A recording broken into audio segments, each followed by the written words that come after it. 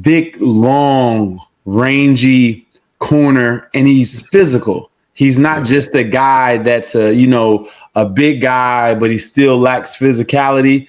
I think Darius Slay's a little bit slender, a little bit lighter, struggles a little bit when it comes to tackling, struggles a little bit when it comes to a really big receiver getting pushed around. We've seen it a few years ago with DK Metcalf, but he still held his own. When you get a guy like James Bradberry, now you have the ability to, I'm not saying he can stick a DK Metcalf, but it gives you a better opportunity because he does have a little bit more size. He's a little bit more physical. He plays downhill. And the thing that you love about him is that if Jonathan Gannon is going to play a certain way, which he played earlier in the season where there is cover 2, cover 4, those types of things, this guy is an excellent player when it comes to keeping his eyes in the backfield and pattern reading and being able to recognize route patterns and things of that nature. So that bodes well for us. We switched it over into man at the end of the season. He's not a bad man player at all, but he's better in zone. So his strengths and weaknesses, that's my evaluation of some of his strengths and weaknesses. What about you? What do you think about that? Yeah, I agree with that. I think, from what I've seen, he's like you said, big, strong, physical corner, smart player, very experienced player. I remember earlier in his career, I believe he was with the Panthers. He kind of struggled, had some ups and downs there.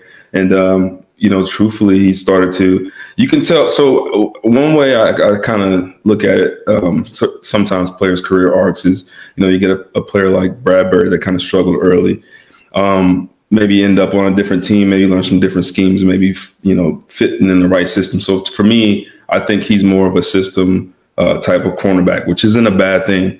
But I think, like you said, he is better fit for a zone, to play a zone corner and, get up there, get physical, cover 2 type of corner. So what's going to be interesting for me is the scheme wise. I mean, we all know Slay loves to play more man, likes to play a little bit off and kind of almost like Sante a little bit. It doesn't take as much chances as Sante used to do, but that's similar type of style. And so it's going to be interesting to see. Now he's getting a little bit up there, Slay's getting a little bit older. I'm not trying to, say anything negative to him in terms of that. But at a certain point, playing man the entire game, playing off the entire game is not going to be conducive for his career, for his legs and all that. So I think I have a feeling that it's going to be more of a zone type of scheme this year. I think it's going to be more with the corners playing more press and some help over the top. So I like it. I think it's a good fit.